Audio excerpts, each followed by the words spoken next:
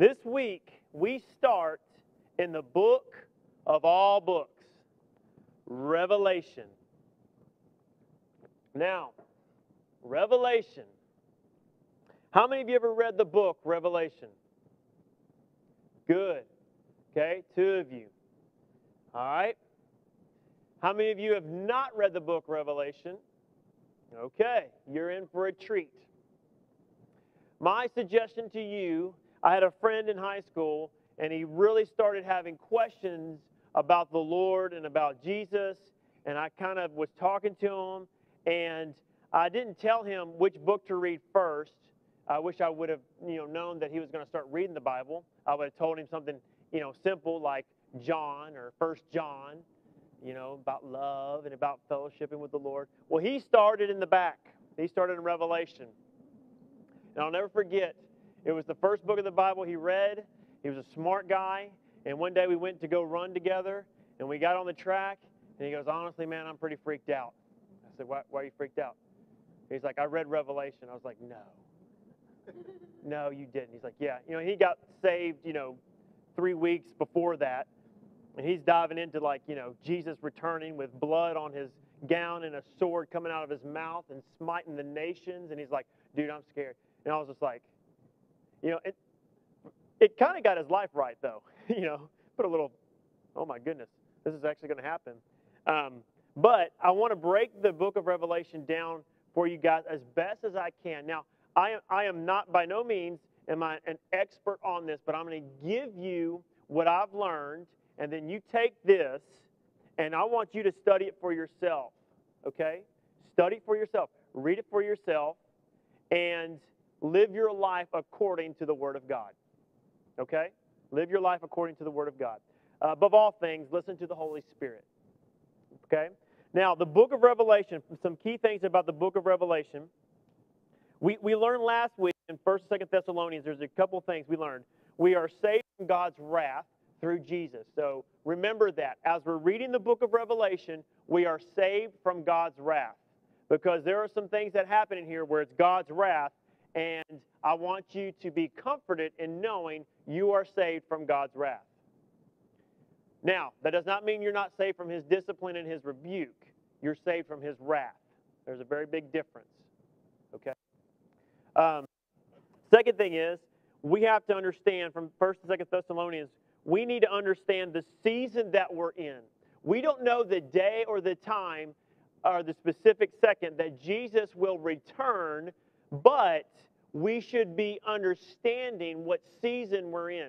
If I left to go on a trip and I told Rachel, I said, look, I'm going to be back, say I left in the summertime, and I said, I'm going to be back in the wintertime. And I didn't give her a specific day. She would at least know. She couldn't tell me, hey, Travis is going to be back February 1st or January 2nd or December 31st. She wouldn't know. But when that first cold front pushed through, she would know Travis is on his way. When the temperature started to drop, his coming back is getting closer. Oh, it's starting to sleet. Oh, he's going to be here any day, any moment now. Oh, it's snowing. Oh, he's going to be here. He's going to be here. You understand what I'm saying? Now, in the world context that we look in, I can't tell you if Jesus is going to come back by the end of this message. I can't tell you if He's going to come back before your next phone bill or electric bill. If He does, praise God. Okay? I can't tell you exactly when He's going to come back, but I will say this. I know the season and everything has lined up for His return. It has. So in other words, if Jesus sold us His bride and said, I'm going to come back and I'm going to get you and take you to a place I'm going to prepare for you, and when I come back, these things are going to be in place, meaning it's going to be sleeting and snow. It's going to be wintertime. I can tell you this right now. The temperature has dropped on the earth, and it is getting colder and colder, and there's a big Arctic front that's about to push through, and it's about to sleet and snow. It's coming back. You see what I'm saying? I don't know if it's December 2nd. I don't know if it's on Christmas morning. All right? I don't know. But it is getting closer and closer and closer. And I'm getting excited. Now, the book of Revelation, the title of this message is Get Ready. Get ready. Last one was Be Ready. This one's Get Ready. And we're going to talk about 7 things churches must do to overcome. 7 things churches must do to overcome. What do you mean by overcome? It means this.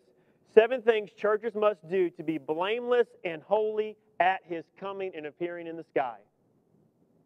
7 things we got to do. Okay?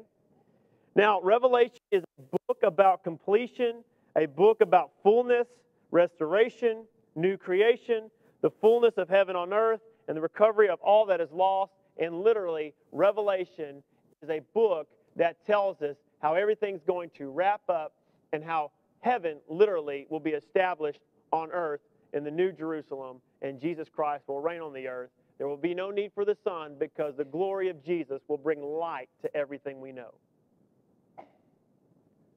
Yeah, I want that. Right? Isn't that cool?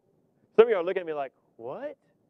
Yeah, there's some mind-blowing stuff. We won't need the sun. Why? Because the glory of Jesus Christ in the New Jerusalem will shine so bright that there will be no shadows anymore. Imagine a world with no shadows. Right? Okay, so the book about completion. We see the number 7 throughout the book. In the very beginning, Jesus addresses the 7 churches. In Asia Minor, He addresses the 7 churches. We see 7 seals that are broken. We see 7 trumpets that are blown. And we see 7 bowls of God's wrath poured out. And so throughout this book, we see the number 7. Now, why is that so important? It's just interesting because the number for the Antichrist, the beast, and the false prophet is 666. The number for completion and fullness, according to the Scripture, is 7. The numbers for God, the Son, and the Holy Spirit is 777. Okay? Kind of break that down for you. All right? See, Satan cannot create. He can only copy what God has done. And God is full and complete. And the number that represents God the best is the number 7 because it is a number of completion, fullness, restoration, and new creation. Okay? That's 777. You see that in the Genesis? What day was it that God took a rest? 7th day. Why? Because everything was complete. Not because He was tired, like, whew, man, it took me a while to make Eve. Goodness gracious. So complicated, you know. I had to hook up all those emotions, and it's just, whoo-wee. Okay, Adam, it was just like mud. There you go. You know, Eve, it was like, well, I got to really stop and think about this one. All right, it wasn't like that. God took a rest on the 7th day. Why? Because everything was completed. The number that represents God is 777, and we see that throughout the book. The key to reading and to have a spiritual sensitivity in the book of Revelation is this: an ability to hear the voice of the Spirit, the Holy Spirit, a spiritual awareness of Him who speaks to the churches. 7 times, Jesus is talking to John, one of His disciples, and this is later on in His life to kind of give you a background of this book. He's a prisoner on an island called Patmos, and he's there, and he's almost, they say probably around 80 to 90 years old. He's grown old. All of the other disciples have either been martyred or killed as a witness to Jesus Christ. He's basically the last one left, and he's old and dying in this cell by himself. And all of a sudden, he has a vision, a revelation of Jesus Christ, and Jesus brings him up to heaven and shows him of the things that must take place and of the things that are now. Okay, this is the backdrop for the book. So John is here, and 7 times Jesus says this to John. He says this. He says, "He who has an ear, let him hear what the Spirit says to the churches." If there's ever a time for the church to hear, get ready, it's now. Some of you, Jesus said that in his earthly ministry before He was crucified and resurrected. He said, "He who has an ear, let him hear." When He talked in parables. Because obviously everybody who had ears were like, but they didn't know what He was talking about. But only those who had a spiritual sensitivity to who Jesus was understood what He was talking about. Understood what He was talking about. Now, He says that 7 times. Now I'm going to kind of go through the first 5 chapters here, breaking them down, and then we're going to talk about what we need to do to get ready for Jesus to come back. Chapter 1 is a description of Jesus Christ, and let me just tell you something. Your homework is to read chapter 1. Because John sees Jesus, and Jesus is showing John his deity form. This is not earthly Jesus, meek Jesus. This is Jesus that has feet of bronze, which means judgment. He has eyes like fire, which means refining purity and can see all things. He has a white robe. He has a girdle, and a girdle, means authority and position. He's literally the King of Kings and Lord of Lords, and John gets freaked out. I would. If I knew somebody in this life, and then I went to heaven, and the next time I saw them, they had eyes of fire, feet of bronze, and all power and authority, I'd trip. I would trip out. I'd be like, hey, man, if I ever said anything bad about you, I'm really sorry. Okay? Let me buy you a latte, something. And Jesus says this, fear not, it's me. Typical Jesus. All the power of the whole universe. And he says, hey, calm down, chill out. Let me show you some things. So chapter 1 is a description of Jesus. Chapter 2 and 3, it says this in chapter 2, verse 17. It says this. He who has an ear, let him hear what the Spirit says to the churches. To the one who conquers, I will give some of the hidden manna. With a new name written, 2:7. I think it's 2:7 or 2:1. Anyway, he says in chapter 2, he says, I'm going to show you of the things which are. So chapter 2 and chapter 3 is about the churches now. Okay? It's about present time. He says, I'm going to show you some things that are now. Chapter 4 and 5, he says this in verse 1. He says, after this I looked, and behold, a door standing open in heaven, and the first voice, which I heard speaking to me like a trumpet, said, come up here, and I will show you what must take place after this. So right here, if I'm understanding this, chapter 2 and chapter 3 are about the church, what the church needs to do. Chapter 4 begins with this. Come up here, I'm going to show you what's going to take place after the church era. Which means this.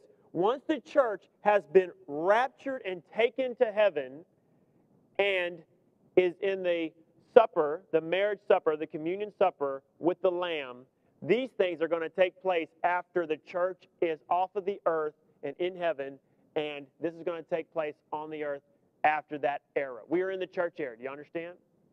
So from 4 all the way to the end is after the church era. We are in the church era. You understand? So today we're going to go through chapters 2 and 3, and I'm going to show you 7 things you and I need to do in the churches in America, in the churches in Afghanistan, churches in Iraq, Brazil, Venezuela, Mexico, all the churches we need to do in order to get ready for the King of Kings and Lord of Lords to meet him in the air. Because we are about to go to the marriage dinner with him. Let me give you an example. This is why this is so important. Ladies, before you got married, the day that you got married, and even leading up to the day you got married, there were certain things that you did. Right? I know Rachel, when we were going to get married, we knew the day that we were going to get married. And Rachel wasn't like, well, I know I'm going to get married, so I'm just going to live, like I always did and just, marry Travis. No, why? Because that day was a special day because she was marrying somebody very important to her, me. Right? There were some things that she did in order to prepare herself to marry me. She got her hair cut. She put on makeup. Right? She went on a diet. Not really. But some girls do. They go on a diet. They go to tanning beds because they want their skin to look bronze and beautiful. I mean, it's serious. These are things that women do. You know what I did? I got a haircut. I got a haircut. And I got a tux. I was like, let's do this. I'm ready. She had a lot of stuff that she wanted to do in order to prepare herself for me. Listen, Do you know who's more important than me? Just everybody else. But besides that, you know who's more important to me is Jesus Christ. Do you know that we are his bride? God forbid that we walk down the aisle not having makeup on, not shaving our legs, not putting on deodorant, not fixing our hair, and God forbid that we just live a life and hang out with the same friends that we used to and not see that this is a special day that we need to get ready for. When she walked down that aisle, I thought to myself, first thing I thought was, oh my gosh, she's beautiful. And then this huge sense of responsibility came over me. I was like, oh man, this is a lot of responsibility. You know? And then I was like, oh my gosh, you know? Right? But there's a huge sense of responsibility. Listen, we are getting ready to marry and be in total intimacy with God the Father and Jesus. That is a special day, and there are 7 things we need to get ready for that. Amen? Some of you are going to go home and be like, I need to shave my legs right there. I need to shave my legs. Jesus is going to come back and I haven't got my legs shaved. All right? Now, let's look in Revelation 2, verse 1. First church he talks about is Ephesus. Ephesus was basically started by Paul 30 years earlier. And here are some good things that they were known for. They were faithful and patient. The name Ephesus means desirable. Desirable. They were holding on to doctrinal truth, and they did not like the Nicolaitans. That's what it says in Ephesus. Now, I want you guys, now look, I'm explaining it to you, but your homework over Thanksgiving is to go read this. Okay? Because this is important. This is like your wedding day. It is important. This is not just a day that you just, oh, well, we're getting married. No, this is the rest of your life. This is your eternity. 7 things. So, here we go. They did not like the Nicolaitans, and God did not like the Nicolaitans. The Nicolaitans, the word Nicolaitans means this. Nico means overcome. Lation means lay people. The Nicolaitans were people that went into churches, and what they did was they set up hierarchical systems. Listen to me. They went into churches and set up hierarchical systems. Well, you're more spiritual, you're more anointed, so you can make the call here. There needs to be somebody over you that knows what they're talking about. How many of you have heard that before? They went into churches and they set up hierarchical systems. The one good thing about the Ephesus church was they denied that. And the reason why they denied that is because they hold on to the doctrinal truth of that every person in the body of Christ is anointed by God and can hear the Holy Spirit. Okay? So there wasn't even somebody that was more holier than thou that could hear God for you. You need to hear God for yourself and edify the body together. Do you understand what I mean? So they had that going for them. That was good. But here's what they did not do, or what they did do that was not good. They strayed from their first love, and they stopped doing what they did at first. Gathering together to worship God, love God, and to love each other. There's one thing about, if you read in Ephesians, and this is the Ephesus church, in Ephesians, Paul writes, he says, grow together in love. Grow in love. They had stopped growing in love. What were they doing? The simplicity of loving God and doing the simple things to show love to each other, they had stopped doing. And Jesus says to John, he says, you tell that church they better start loving each other. How many of you have been in a loveless church before? Been around some of that? It's horrible. And Jesus says this to John. He says, tell them they need to love each other. They were told to love each other, to grow in love, and the church must do the basic discipline of loving God and loving each other. Here's what their reward was if they overcame that and began to do that. Watch this. They eat of the tree of life. That was their reward. Now, I want you to know, if we prepare for Christ's return and we overcome, it's not just because, well, Jesus told me to. There is actually, it's okay to say, man, there's a reward in store for me. There's something that God's going to give me. That in a glorified state and in heaven, other believers might not have if they don't overcome, but I did, And Jesus and I can eat of the tree of life. What does that mean? It means this. It was the same tree that was in Genesis. There was a special intimacy between God and Adam and Eve as they ate of the tree of life, and they walked in the coolness of the evening. Do you remember that in Genesis? They walked in the coolness of the evening. They talked with each other. Do you know that if we overcome and love each other and prepare our hearts to love God with the simplicity and to serve each other and love each other, do you know that there will be a special intimacy in heaven for you and I where we can sit under the tree of life and talk to Jesus? And other believers might not have that right. Think about that. It's just like an access code. You know who has the most authority and power in a school? It's always the janitor. You say, no, it's the principal. No, he can't go everywhere. Janitor can. They can get into everything and do whatever they want. Right? Listen, it's access. If I overcome, guess what? I have access to now go. I have an invitation to eat of the tree of life with Jesus Christ. And some believers might not get that because they don't love like they're supposed to. First thing the church needs to do is this. And it's so simple and it's so important because it's the first thing that we're told to do. Love. Love. Love. Agape love God, agape love each other. The world's not going to know that you're a church unless you love each other and forgive each other and forgive those who hate you. Matter of fact, if you don't, then you're no different than the world. Okay? So we got to become people of love. Verse 8, the church of Smyrna. Smyrna means myrrh. Myrrh. Sorry. We've been around cows this couple of days.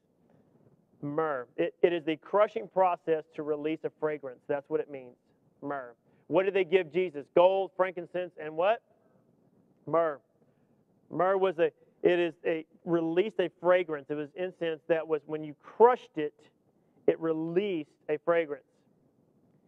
And this is a church that was murdered and martyred and killed and persecuted. And here is Jesus. It's not a rebuke like the Ephesus church. It's an exhortation. And he says this. He says, have no fear. Have no fear. I'm with you. Have no fear. And here's their reward, a crown of life. When we go through persecution, and we have to remember, this is how we can relate to this and how we can overcome in this situation. We're not persecuted or killed for coming to church, right? You're not. It costs you a little gas money. Ooh.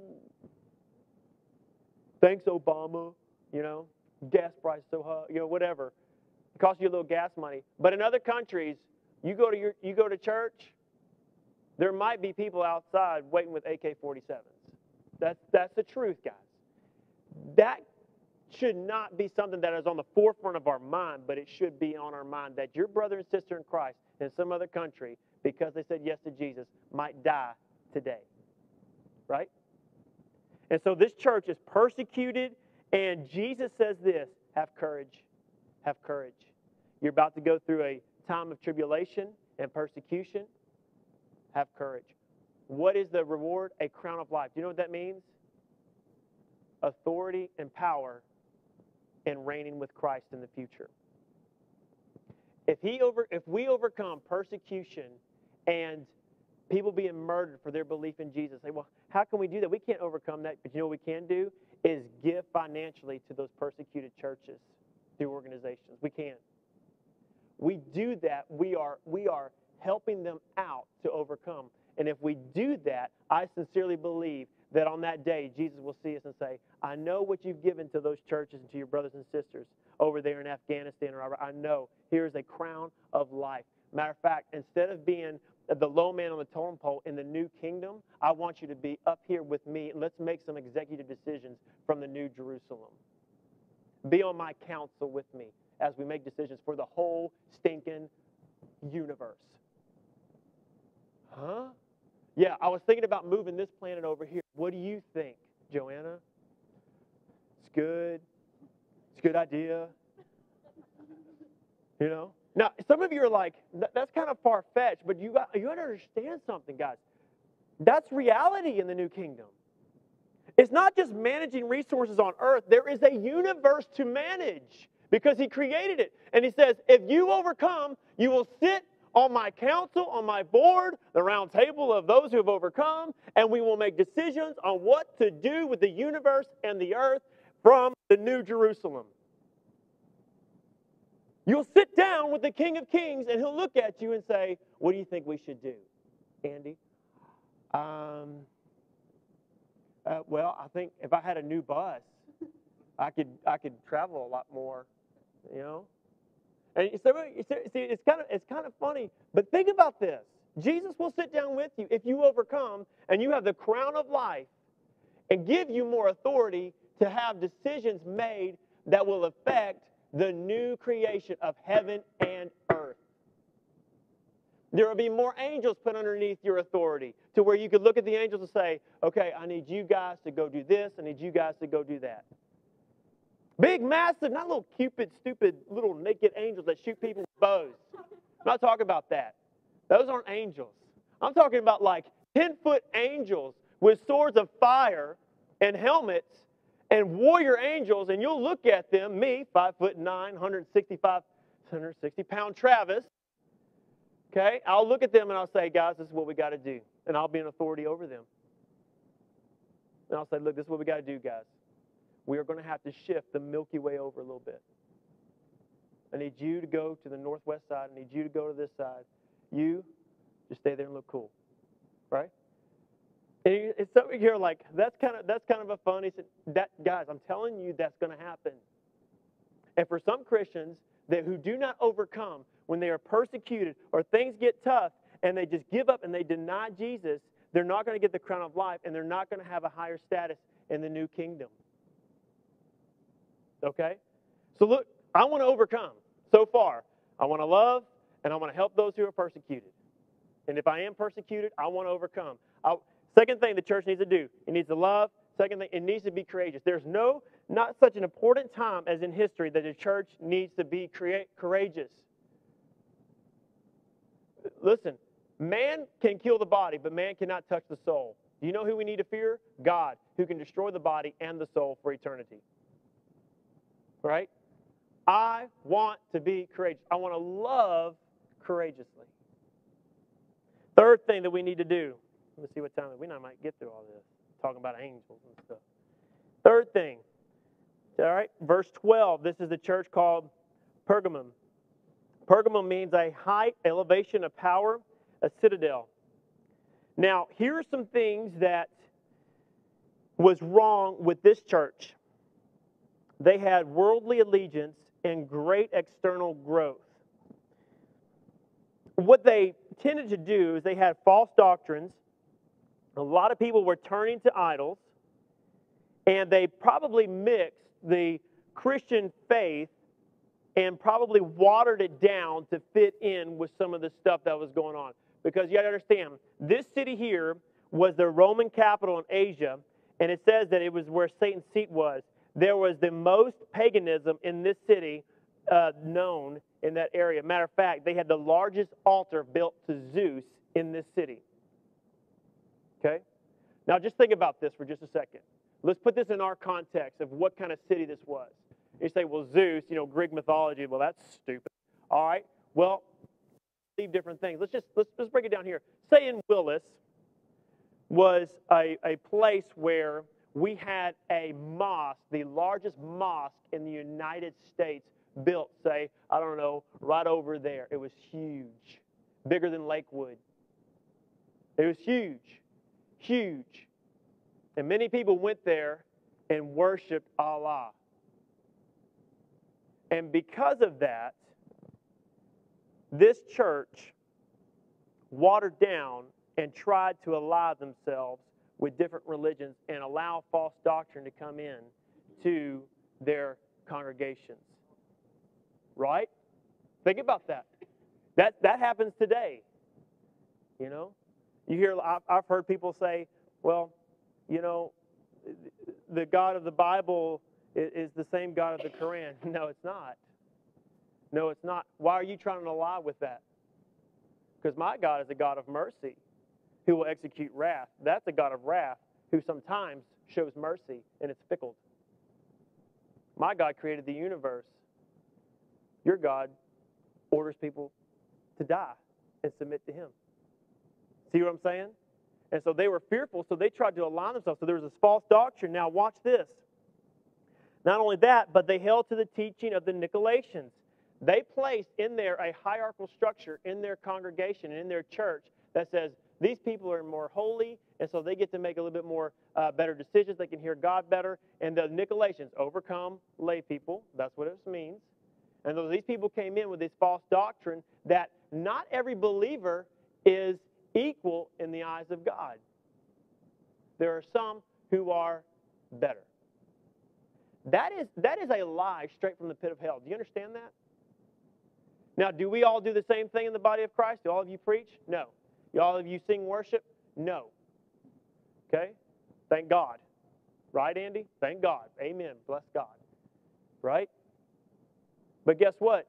According to what God sees in us, you and I are equal. We do different things, but we are equal because we're anointed. Every single one of us is anointed by the Holy Spirit. Right? There's no hierarchical structures. They held on to this. Now, Jesus says this. I love this. Jesus says this. If you look in verse 16, he says, "Therefore repent. If not, I will come to you soon and war against them with the sword of my mouth." Chapter 2, verse 16 says, "I will come against them and war with them against with the sword of my mouth." Did you know in John he says this? And I think it's in 1 John. He says, "To be friends with the world is to be an enemy to God." Right there. And Jesus says, look, you better tell this church to stop aligning themselves with this paganism and allowing this false doctrine in, because here's what's going to happen. I'm coming against anybody that's against me with the sword of my mouth. I will destroy them. They better not be on the wrong side. This is Jesus. This is the same man that said, "Forgive those who persecute you." Now in heaven, he's saying, you better get it right. I'm coming back. If you allow yourself a false doctrine and paganism, I'm going to come and I'm going to war against with the sword of my mouth. And I'm going to destroy anything that's against me. Yes, sir. I'll let him know. Eyes of fire, feet of bronze for judgment. This is the glorified deity, Jesus, the Christ. Okay? It's same person, same message. Repent. Repent. All right? So, third thing the church must do is this: be solely devoted to Christ. We have to, number one, love each other and love God. Number two, we got to be courageous. Number three, our allegiance must be to Him and to Him alone. To Him and to Him alone. If not, repent, meaning change the way you see it. All right? Last one we'll go over today. The fourth thing the church needs to do. We'll go over the next three in December. Okay? Look at verse 18. Last thing is this. Thyatira is the name of this church. And Thyatira means this: a sweet smell of sacrifice. A sweet smell of sacrifice. Now, here's the bad things that Thyatira allowed in their church: false teachers, doctrinal corruption. And here's one thing that they did allow. There was a woman in here named Jezebel who led many people to fornication. And he says, I'm going to come and I'm going to judge her and throw those who have committed fornication with her and her on the sickbed, meaning I'm going to rebuke them and discipline them. And if they don't turn, then I'm going to kill them. This is Jesus, y'all. This is Jesus saying this. Okay, how much do you love him now? Right? He says, they're committing fornication. This woman, Jezebel, is getting men in your church to follow her into lust and fornication. I'm going to throw her and them on the sickbed for them to repent, to kind of make them come to their senses. And if they don't, then I'm going to wipe them out. Okay? Now, the reward for overcoming this is this: authority to rule over nations with Christ is more authority. What must the church do according to this church right here? Here it is. The first one, Ephesus. We got to love each other. That's simple. That's a basic. We got to love each other. We got to love each other. Second thing, we got to be courageous. In this world, listen, you watch the news, you better watch the news with your Bible right beside you. Because I know for me, there's two things that happen when I watch the news. I either get fearful or I get angry, and sometimes both. Right? So you better be courageous in these last days. Number three, third one, was this. We have to have our allegiance solely to Jesus Christ.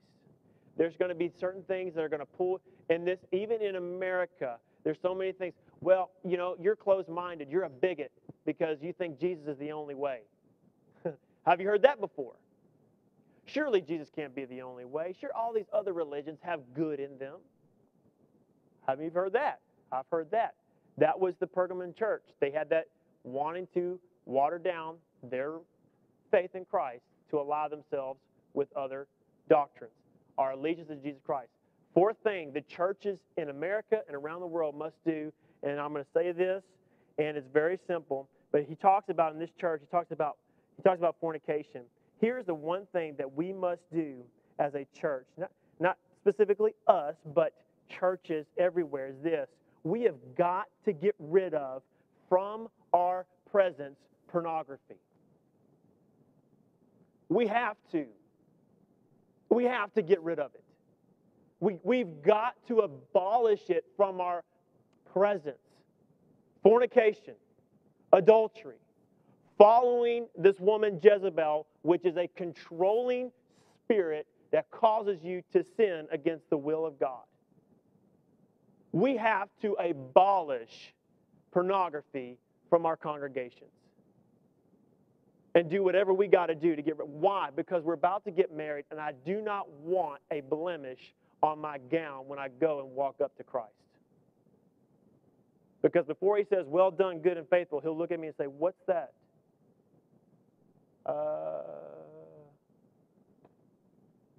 Shave my legs. Right?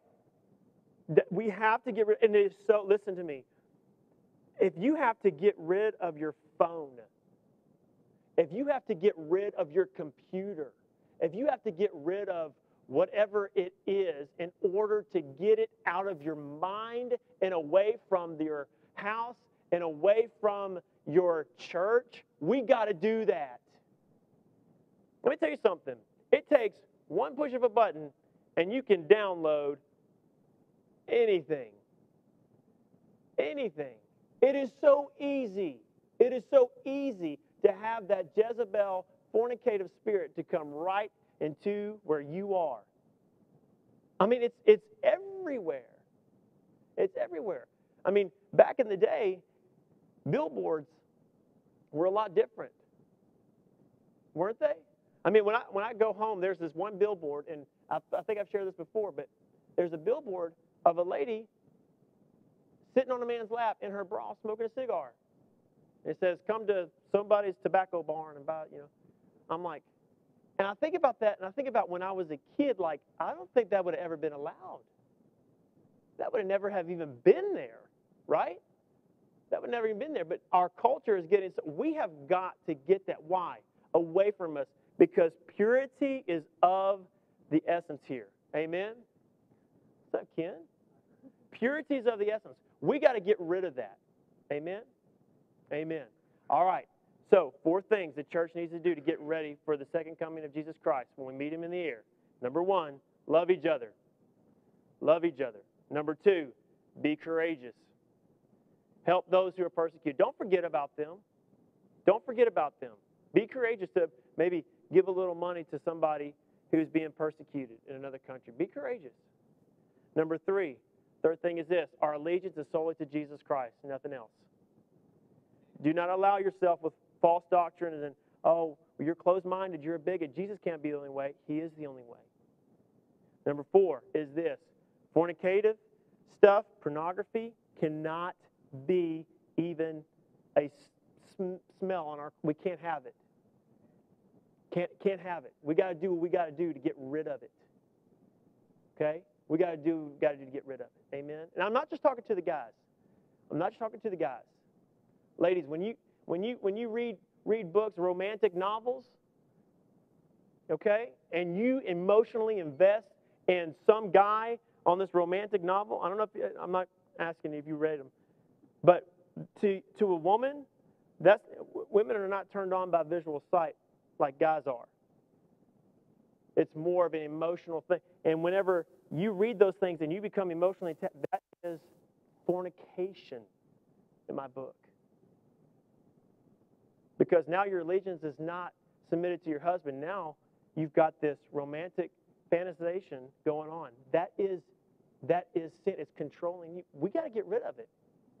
Got to get rid of it. When I was young, and listen, we constantly have to keep that on our mind to stay pure. I know for me, myself, as a man, hey, especially in today's world, I got to make a covenant with my eyes every day. And some days I don't do it and I forget, but I got to make a covenant with my eyes. Why then should I look upon another young woman? That's what Job said after he lost his wife. Why then should I look up? I've got to make a covenant with my eyes. I'm going to. How can a man not sin against the Lord? He hides the word of God in his heart. That's what King David said. Hides the word of God in his heart. And today it's so easy to get inundated with stuff that is impure in our culture. It's so easy. And we have to constantly be on the offensive not to do that. Constantly. It's a constant fight. And why is that so important? Because purity is at stake. And not only that, but I want Jesus to look at me at the end of time, and my reward is this. When he sees me, he says, "Good job, Travis." That's the Travis translation. Not well done, good. Good job, Travis. Hey, I got a special seat for you in my kingdom. You and I are going to be working together to build a project and maybe colonize a new planet or something. I don't know. Right? That's a higher authority. Jesus says, if you are pure, you're going to have a higher position of authority in the new kingdom. I want that. I want that. Not just to hear, hey, Jesus say, good job. I want that too, but I want Jesus to be like, hey, we're going to work on this together, and you're going to sit on one of my council boards, and we're going to discuss things. Here's 50 angels to help you. They're going to work for you for eternity. You know what I could do with 50 angels? A lot more than I could do with me, right? So I'm just telling you guys, we got to get ready for the marriage. We got to get ready for the marriage. You can't show up, your hair undone, no makeup on, eating whatever you want to eat, still got a stain on your mouth from eating the tacos and the hamburger and the milkshake, walking down the aisle, all right? No deodorant on, because God wants the best for his son. And if we start coming down the aisle like that, God's going to come and say, no, sweetie, you go get yourself cleaned up. My son died for you. You better get clean and get it right. All right? All lips all chapped. Hey, Jesus. Right? Can you imagine? I mean, think about this. Think about if I was going to marry Rachel, and my heart was set on Rachel, man, and just how beautiful she was, and just so pretty. And say, as a joke, she sent some other woman down the aisle that was ugly, nasty. And she came walking, hey, I've been like, whoa, this is not what I signed up for. This is not what I'm willing to give my life to.